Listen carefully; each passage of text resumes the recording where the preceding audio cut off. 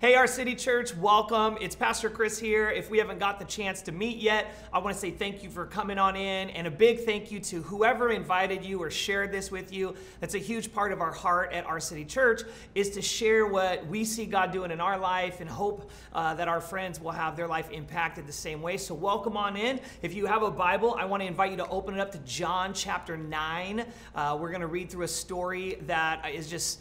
For me, it's a powerful story, it's an encouraging story, and it's a challenging one. And I'm hoping today that we as a church will grow as a community to live out more of who we see and believe that Jesus is. If you are not a Christian or a Bible reader, or you wouldn't consider yourself even a Jesus follower, I want to put you at ease and let you know you don't need to believe what we believe to belong here, to be a part of our community, to take part in what we're doing. We want you to learn about what we do believe about the Bible and Jesus. And I am a Bible guy, I'm a Jesus guy, but I wasn't always. And so I want you to know I'm glad you're here, and I hope that you can study along with us and that this will impact your life and change it for the better. One of the things I want to talk about before we kind of set up what we're going to talk through today in this story is a change in me that I've noticed. And I don't know about you, but I have definitely noticed a shift in my emotional response to certain social context, okay? And I'd like to hear from you real quick, especially if you're in the chat. Go ahead and say yes and how it's happened for you. Have you noticed that there is an emotional difference in how you respond to people who cough or sneeze around you now that we're in the middle of quarantine and COVID, right? I've noticed this change in me. It's a deep inner change in my heart, in my soul. And I noticed it when I was in a Target, where all of a sudden, I began to contrast how I used to respond and now I do respond. Someone started coughing and then they sneezed, and all of this sudden I felt this welling up within me judgment and anger and just looking at them all crazy, when I used to be like, oh, God bless you. Oh, God bless you. They'd sneeze. Oh, God bless you. If you speak Spanish, Dios te bendiga, right? I was always nice guy. Hey, oh, you sneezed. Are you okay? All right, good. If they're coughing, you're like, oh, Lord, help them get through that cough.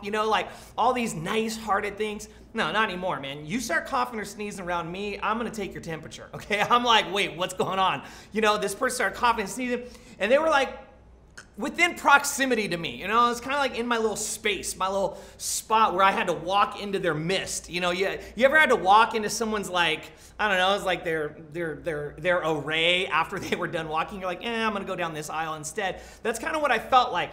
But then I also noticed that in the same visit, there was someone who coughed and they sneezed. And it was they were really far away, right? They were on the other side, way down the aisle, and they had no proximity to me at all. And I actually had no worry. I wasn't looking at them. I didn't have my thermometer ready to go. I wasn't thinking, I need to make sure that you're not trying to give me the Rona. And it was interesting to me that when you were close to me, I was concerned for my own well-being, of course, but then it made me remember, before all this, I always had a concern, a prayer, and compassion and empathy. And I began to think about what I wanted to talk about today, that God's really laid this idea on my heart, especially in the world we're living in right now, is that we don't have to worry about the person far, far away from us, right? The person without any proximity to us doesn't cause us concern. It doesn't make us have to worry. It doesn't make us have to be introspective. We don't have to do any of that, right? Because when you don't have proximity to somebody, you don't really have a whole lot of concern for it. I don't know if you've noticed this, but have you ever noticed that when you go through something, now all of a sudden, anyone who's going through or has gone through the same thing, you have a newfound compassion for, a newfound empathy for, right? If you've never been through a divorce, when you hear about people going through divorce, it's easy to be like, oh, what happened to them? I wonder what they all did wrong, until you've been through divorce, right? If you've never lost a loved one, if you've never had a parent pass away, or a brother or a sister or a child, or some, had a miscarriage, if you've never had those things, then you have no proximity to them. It's oh, God bless you. Oh, we're praying for you. Thoughts and prayers, good vibes, right? We say all these things that we don't really touch with our hearts. They're really kind of these disconnected niceties, but they're really not things that you're moved by. They're not things that you're concerned with. There's not things that you're going to do anything about. And there's this interesting part about all of us, that we all have an interesting disconnect from. And it's easy to do that when you don't have any closeness to it. You don't need to be concerned or worried. If you've never been denied access into college, you don't have compassion for that, right? If you've never dealt with like a heartbreak, like a real breakup, like a breakup that's just like ripped your heart out. If you've never dealt with racism, if you've never dealt with being fired for something that you knew was unscrupulous or just not fair, or you were a downsize, but you're like, man, I know this isn't right. If you've never dealt with either addiction in your life or an addiction in a close family member, then when you hear about family members who like can't control their kid who's addicted, it's easy for you to have your point of view when your point of view has never had proximity to the pain. But see, proximity to other people's pain gives you an opportunity to see what's going on inside of your heart. It gives you an opportunity to be introspective and say, whoa, I didn't know about this. If you never battled, infertility, or maybe you don't know anyone in the armed services, right? Like this last week when we had the Marines, and they drowned off the coast of Southern California. If you've never had anyone serve, then it's just kind of like, oh, thoughts and prayers, but if you've served, or if you have a son or a daughter serving right now, instantly that news item is different news. It's not the same. There's movement going on inside of your emotions. And this is interesting because for us, it's easy for us to be unworried about things, again, that we don't have any closeness to. And this brings me, I think, to what I want to talk about today, because that's something that we can then look to God for. And here's why. Because God, He closed the distance between humanity and Himself.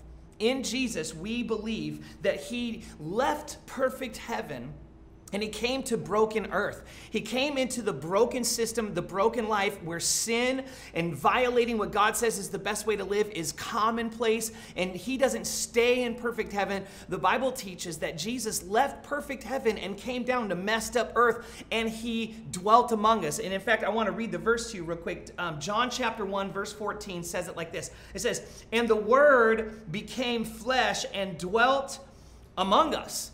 He dwelt among us. And then it goes on, it says, "And we have seen His glory, glory as of the only Son from the Father, from heaven, full of grace and truth." And we see that Jesus is the fullness of God's perfect grace and truth combined, that He came in. And this is what I think makes Jesus so appealing and so important in 2020, is that it's so easy for us to just put people in categories and boxes and just kind of not like them, not listen, and not care.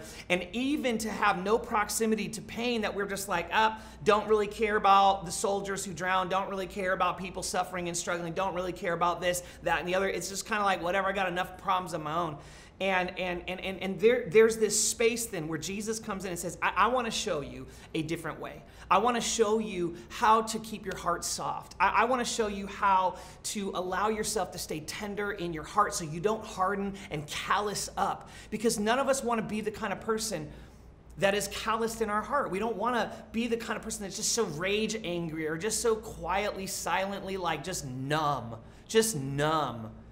Jesus wants, especially today, if you are a Jesus follower, Jesus wants us and calls us to be the portrait, the picture, the light to this world. And I want to show that to you through Scripture. He actually talks specifically about that in a way that I hope will be illuminated to your mind if you're a follower of Jesus. And if you're not today, I want to show you how you, in your heart, how you can learn to have more compassion and more empathy. If you've ever felt like, man, I act like I care about things that I don't care about. I act like I have empathy for things I don't. I just move on to the next. Then I want you to be able to learn how you can really sensitize that part of your heart and soul again. And Jesus deals with this. In John chapter 9, Jesus deals with a man that in his day and age would have been thought of as being cosmically judged for something that either he did or his parents did. He was born blind. Everybody type in there and then.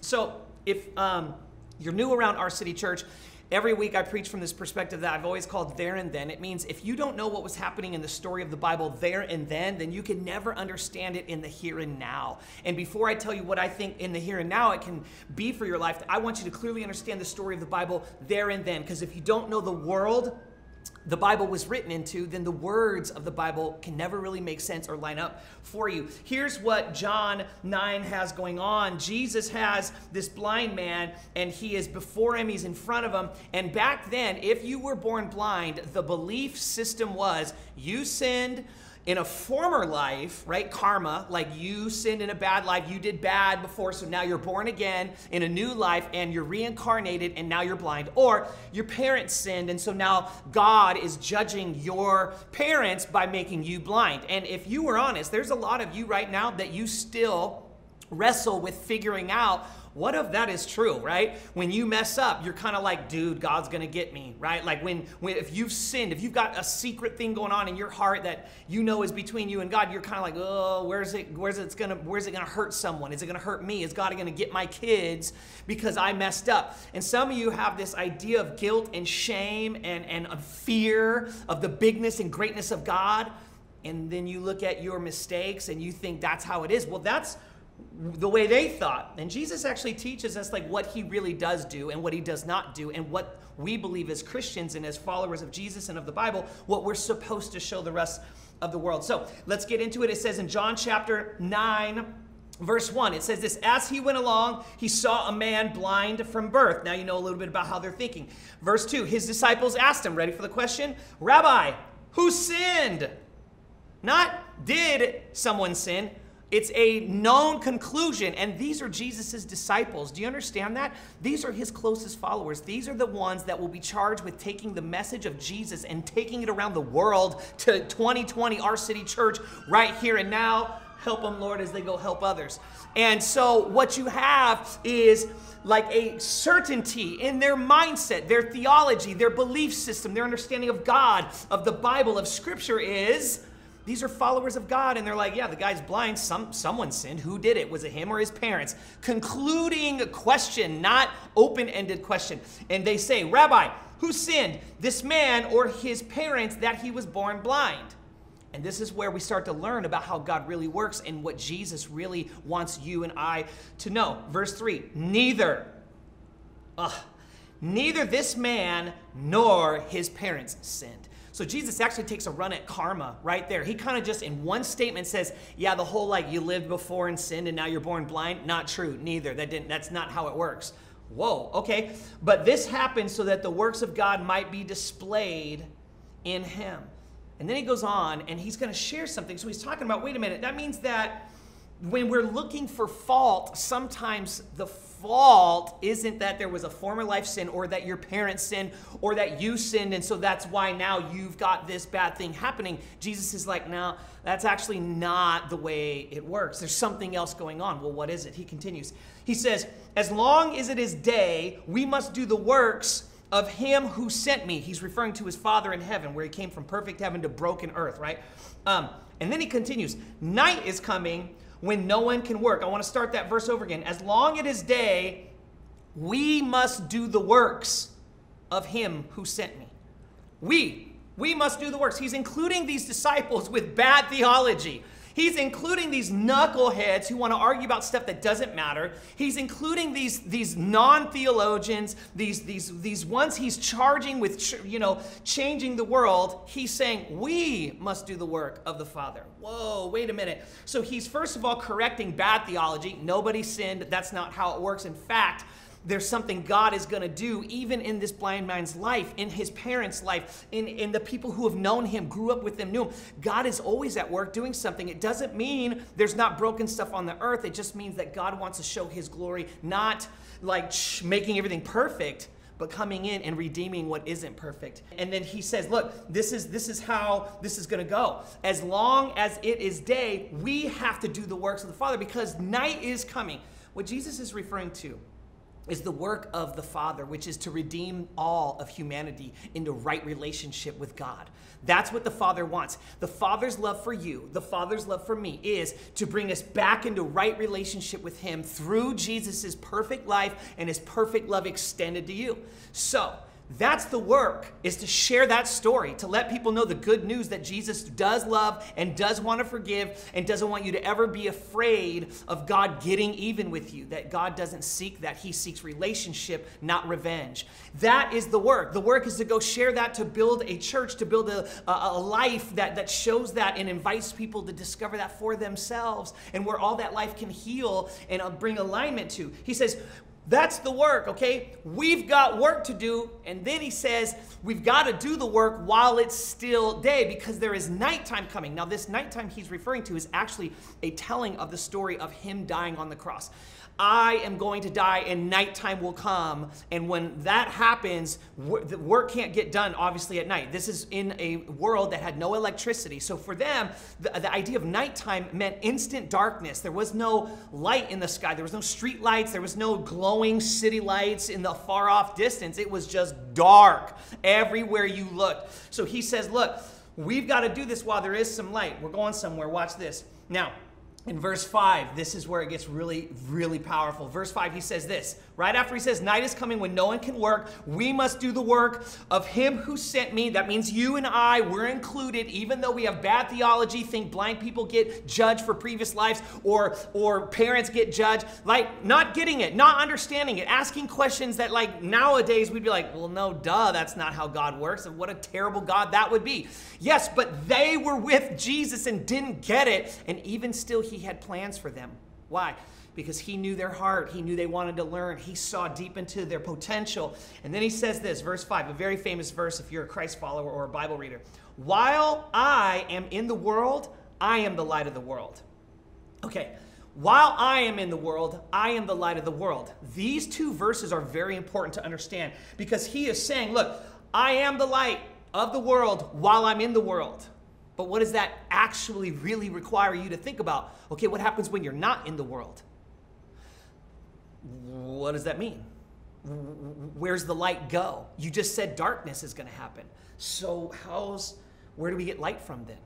And this is what's awesome. Is actually right here, we get the inside look of what we will see throughout Scripture, and even throughout the book of John. John will refer to this, is that Jesus is building his mission, his mandate, his church through you and through me. Jesus just said we must do the work of him who sent us. Then he says it's going to get dark and he's referring to him dying. And then he says, while I'm in the world, I'm the light of the world. But when I'm not in the world, the we I discussed, the you and me, guess who becomes the light of the world? You become the light of the world. You are the church. You are my people. I am giving you a calling. I'm giving you a mandate. I am inviting you to be the bearers of my image, to be the ambassadors on behalf of my love. I'm calling you to go and to fight for the right things, to stand up for those without a voice, to be able to be generous and help those that can't help themselves or in most need. I'm inviting you to be the light to the world. Not because you have the power to show that light, but because I put my light in you, and you are to shine it to those in need of it, who are in their own darkness. People found in pain, found in struggle, found in darkness, need you and I to go be the light of the world. And what did the light of the world do so he could light up your world? He left perfect heaven and came to broken your life, and he lit your life up. Why? Because you valued his values. You loved and appreciated his love. You always did what he asked you to do? No. No, he did it because he loved you, and he saw value in you, and he created you for high purpose and wanted to redeem the purpose, even if you and I break up that purpose with our foolish and selfish decision making. He still saw value in you, and then he invites you and I to say, go be the light of the world. Go be as I was to you. Go be to them also. Go show them their value. Go show them Jesus. Go show them me. How? By doing what I did. Go leave what's perfect about your life and get close enough to those who sometimes don't agree with you, don't understand you, don't value you the way we didn't, and often don't value the things of Jesus, and still give the light of Jesus to the world. It's a calling, it's a mandate, it's a reference to us. And then he's now not just done, because now he's going to show us his power and how he wants us to be a part of it. Watch this. Now he continues, verse 6. After saying this, he spit on the ground, super non-COVID at the time, by the way. He spit on the ground, and he made some mud with the saliva and the dirt and put it on the man's eyes. He takes mud, he creates mud, and he puts mud on the man's eyes. And then he says to the blind man, go wash in the pool of Siloam. And the scripture teaches us that the word Siloam means sent, to be sent. Okay, so the man went and washed, and he came home seeing. I think if this verse would have been written in 2020 or in our day and age, I feel that often what happens is the reverse of what this happened. In there and then, what happened was the man went because Jesus invited him to and asked him to in the most unusual circumstances. It didn't make sense. First of all, you spit, then you made mud, now you've wiped mud on my eyes. Hey, super cool guy. Thanks, Rabbi. Thanks, Son of God. Thanks, Christian.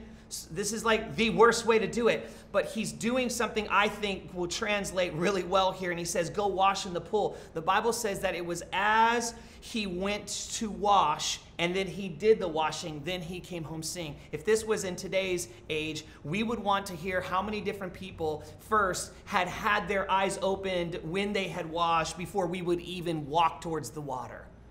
And Jesus says, will you go? Will you do? Will you be? Will you be obedient? Will you trust? Will you put faith in something you can't control? Will you put faith in something before you can make sure that you make sure?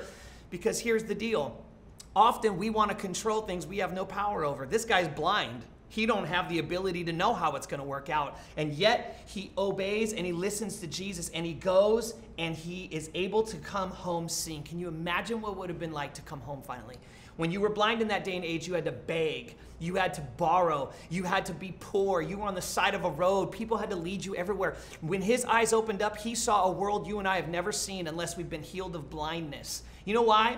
Because I'm telling you right now, if somebody's never seen something and they see it for the first time, they see it different than those looking at it every day. If you've ever traveled abroad or traveled, in the United States, and your first time seeing something, the first time you lay eyes on a beach and you see it, you're like, oh my gosh. But those of you that get to the beach all the time are like, I guess it's a beach. If you've always been around the snow's not a big deal to you. Take someone who's never been around the snow and they're like, oh my gosh, the snow's so amazing, it's so beautiful, it's pure and white, and it's so squishy. You see snowflakes? Like, they freak out. Why? We do this when we've never encountered something before. This man had never seen trees. He'd never seen a face. He'd never seen walking. He'd never seen a horse. He'd never seen his mom. He'd never seen his dad. He'd never seen a hug. He'd never seen hands get held. He'd never seen someone pray. He never saw anything. And now the first thing that this man gets to see is unbelievable to him. And he sees something brand new like he's never seen before because his eyes have been opened. And I believe it's the same with us. In 2020, I think church and friends all around the world watching and our guests here today, that our world needs people of faith who will be able to do what happened here. First and foremost, Jesus gets into proximity with a man who's blind. Then he gets into the mud with him, and he's in his situation. Then he takes it personal to be able to help this blind man. Does Jesus heal every blind person that is on the earth while he was on the earth?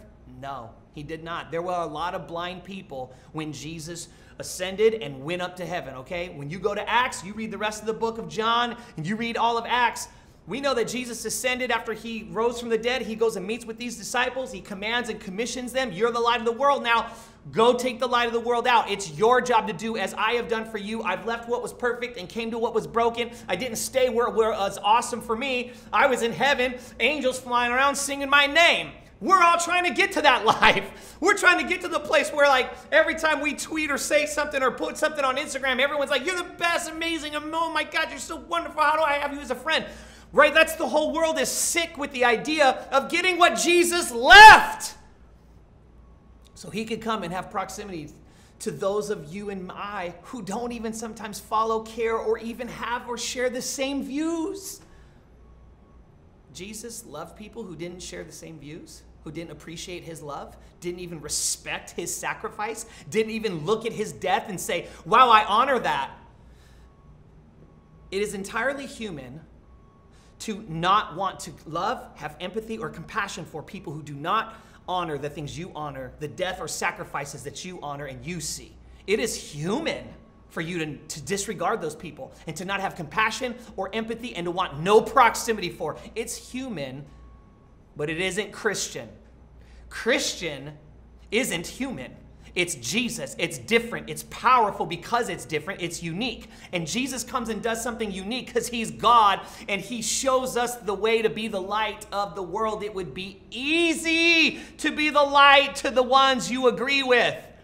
That ain't Jesus. It ain't hard. It's not kingdom. It's not the gospel. It's not the Bible. You don't need a God who's alive to do that. You need breath. That's it. Breath. And then you're like, yeah, I know how to agree with those who I agree with. But Jesus comes in and goes, look, you guys don't agree with me. You don't appreciate my sacrifice. You don't even appreciate my death. You don't listen to my words. You're not doing anything hardly to show me honor and respect. And yet I left the perfect place where I was the king of heaven. And I came into a world that would reject me, to a people who would not let me be their own.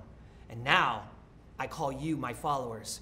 Go and do likewise. Be the light of the world. Go show them who I am. Go serve them as I have served you. Go do for them as I have done for you. See, it's the same with us until we get into the mud of other people's pain, until we listen and get proximity to the things that break other people's hearts, that make them sad, make them frustrated, make them upset, make them afraid, until we learn to shut our mouths and listen. God gave you 2 ears and 1 mouth, my grandpa told me. Why? Because he wants you to listen twice as much as you talk.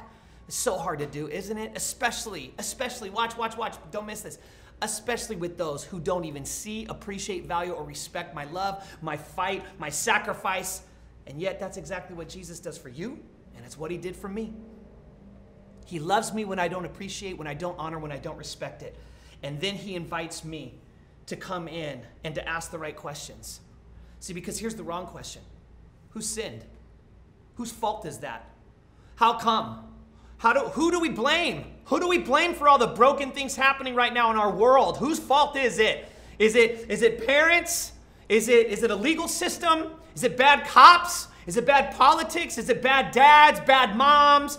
Whose fault? Doctors, the rich, the complaining, those that don't want to take responsibility for their own actions, for their own community. Who can I blame for this? And Jesus invites us to a better question. See, that's a human question. You're normal if you ask that question. You're normal if you get all super charged up for that question. But I don't want you to be normal, church. I don't want you to be just casually average and the typical American human. I want you to be a Christian, a follower of Jesus, to be the light of the world, to be the one that shows them a better way, a more excellent way, a different way, a Christ-like way. And it will be tough, and it will make you feel like you're dying at times, emotionally, spiritually. And that's how you know you're getting close to Jesus. When it hurts, when it's difficult, and it's painful to have proximity and closeness to those who just don't even get it.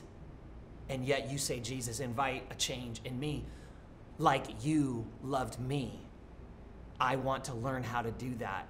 For someone who totally rejected you, didn't consider you, and you kept pursuing caring, loving, having empathy and compassion, you brought proximity of your love to me. I think a better question than whose fault is it? That's the wrong approach. I think it's this. Who can't you see because you have no proximity to them? Who is it that's invisible to you? Who do you need Jesus Christ to allow some of the mud of their life to get on your eyes? So instead of you staying blind spiritually, Jesus can open your eyes and you can go, I've never seen this before. I've never looked at it like that before. I never knew the pain or the fear or the worry like that before. I never understood it like that before. I mean, I had my views. I had my ideas. I was locked into them, and I want to make sure everyone gets and respects but I also want to make sure that I do what Jesus did. And I want to leave my perfect value system, my perfect worldview, my perfect ideas of what I think is perfect, where they're chanting my name and they're lining up with what I got to say, and they're saying the same thing on the signs I want to have on my heart and life. And I want to learn how to leave that perfect heaven and come and be the light of the world, not the light of my ideas, the light of the world. So we go, how could I hear from you? And try to listen, and ready, how do I get close? How do I get into proximity with enough of it that the mud gets on me? So that the mud of things that are different than me and don't even appreciate me can get on my eyes. So Jesus can say, go into the pool of being sent by me, Siloam. Go get sent. Go get sent. So as you are sent to care for others, your eyes can be opened to the humanity and the dignity of people who would put you on a cross, of people who will chant, crown him, and then crucify him. And yet he still sacrifices. He invites us to be the light of that world. And it is hard to do, but not impossible. Impossible with you, totally possible if you invite Jesus to help you. And that is not a one-time prayer. That is a daily prayer, an hourly prayer, a 10-minute prayer, 5-minute prayer. Some of you are going to have to keep short accounts with God for a year or two until God helps batten down the ideas of how you just want the narrative to go. And he says, I need you. We got to do the work of my Father who sent me. While I'm in the world, I'm the light of the world. But when I leave the world, my church, my people, my followers, my beloved, you become the shining light, the portrait of Jesus to the world. So, who can't you see? Whose mud needs to get on your eyes so it can open your eyes? Because this is what I believe, church, and this is what's important for us, is that Jesus doesn't want us finding out whose fault it is as much as he wants us to discover that no matter what the problem is, that he's the answer. Like, whose parent was it this? Is it the media? Is it the schools? Is it our governors? Is it is it them? Is it us? Is it, whoa. Whatever it all is, proximity to is what's going to invite a change in your heart. He wants you to be able to have proximity, and you can write this down. Proximity to determines compassion for. Proximity to determines compassion for.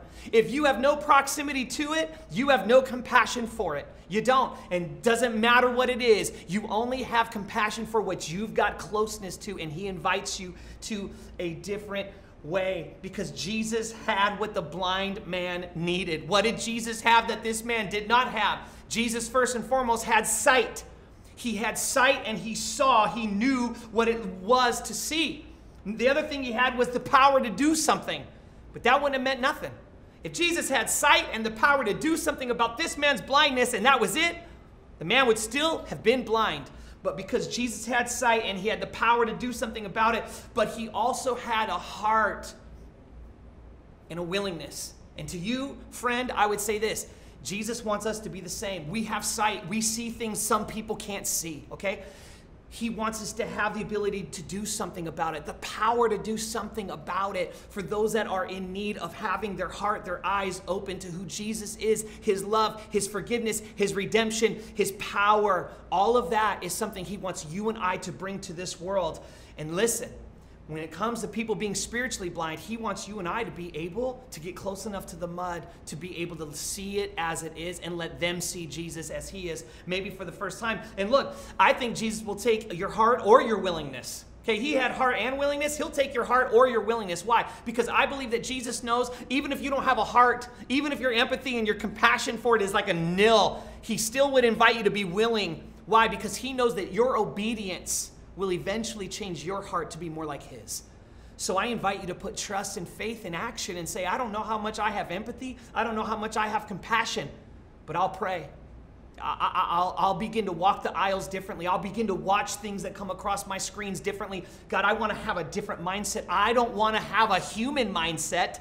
I want to have a Christ-following mindset, that I see them the way Jesus sees them, and I see my role, my mandate, my calling. We as a church community, our calling, our city, is to be the light of the world, so that when they see us acting, living, being, posting, shopping, loving, doing family, that they look and they go, That's not just normal human life. That's out of this world, different, unique, and I want whatever that is. Where did you learn? How do you have the power to be so uniquely different? And we will be able to point to the glory of the Son of the living God, Jesus, who loves you and got proximity to you no matter what you thought or obeyed about him. I want to pray for you. I think right now that God wants to do a deep work inside of your heart. And so I want you to consider, is there anyone in your life, just your own personal life, not some vague idea, no, like a name, a face, a person you work with, you know, they're in your family, they're an in-law, they're married to someone you love, or you've known them, and just things are, you know, they're dicey, they're frosty because you have not lived out being the light of the world the way Jesus invited you to. The mandate and calling to be the right kind of follower of Jesus you have come up short against. Then I think the first thing that God wants to hear from your heart today is, God, I'm sorry. I'm supposed to be the light of the world on your behalf, and I've just been the light of my own ideas, the light of my irritations, the light of my frustrations, the light of my worldview and my viewpoint, and I don't get the option to do that if I'm a Christ follower. I get the option to follow my leader, to obey his words, and he invites you to be able to cleanse your heart.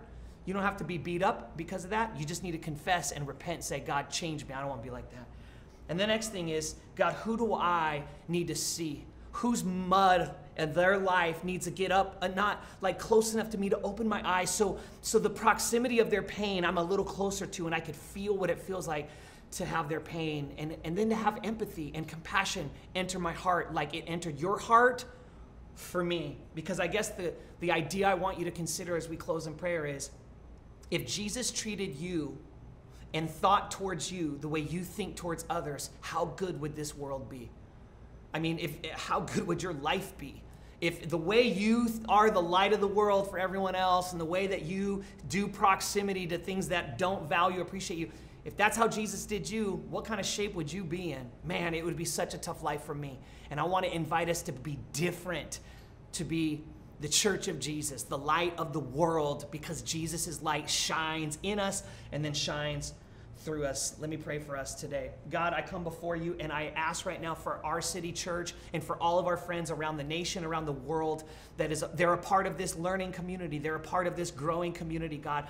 Make us more like you. Our world needs our city church because our city church knows that we need you to shine through us. You called us and invited us to be a part, God, of shining who you are to this world. May they see it different when they hear us, when they watch us, God, when they see our responses. And I ask you would do this, God, over our lives. If there's anyone in our lives, God, that we need to have a different empathy or compassion to, help us not to go into those conversations trying to make sure they know our worldview. Help us to do what you did, Jesus, to leave our perfect worldview, our perfect place of being celebrated and being right all the time, and come into a broken, even situation and listen and learn and love those, and then give the type of empathy and compassion that only comes through proximity, Jesus. We can't do that without you, but with you, God, we could change lives. And I ask finally, God, that next week as we begin to tackle and talk through our home lives or our future home, the ones we came from or the ones we want to build, and all of the challenges and conflict in between that, God, would we now go be the light of the world? Help us to go invite those that need help because they're struggling, they're running on fumes, their marriages are struggling, their teenagers are struggling, their college students are struggling, their kids are struggling. God, and help us to be the light. Help us to go show that light to those that need it. And over the next few weeks, God, would you bring people back to your heart, back to your love, God, and show them what you believe their home could become. And I ask you to do that through our city church in Jesus' name. If you believe that, would you say amen? Amen. Hey, quick announcement for you. Next week, we are going to be moving all of our services to one time, 10 a.m. Pacific Standard Time. After that, all of them will be on demand, meaning you can watch it as many times or any part of the day as you want. It will be live at 10 a.m. We're going to be doing that mostly because we did a survey, and that's when most of you said it would be a better time for you, and so it may not work for everybody, but that's what we're going to do for the time being. We'll let you know when and if we want to change that, but for now, we're going to be doing that. I would love you, please. Let's go be the light of the world, church. Go invite, go share our links, go text it to somebody. Pray about who it is that is in your life, and let's let our city church go be what Jesus has called us to be, an invitation to a relationship with a God who loves, forgives and wants to be close to us no matter how broken we live or act or have been. I love you guys so much. I will see you next week, 10 a.m. at our City Church. Have a great weekend and a great week. Bye. Thank you so much, Pastor Chris, for such an incredible message. If that encouraged you today, please take a moment and share this with one or two people that you know could use some encouragement. Well, hey, I'm super excited for next week. We have a brand new series called Home. You want to check it out. So make sure you like this, you subscribe, and that you share this video with one or two people. Hey, we love you. And until next week, let's change the world together.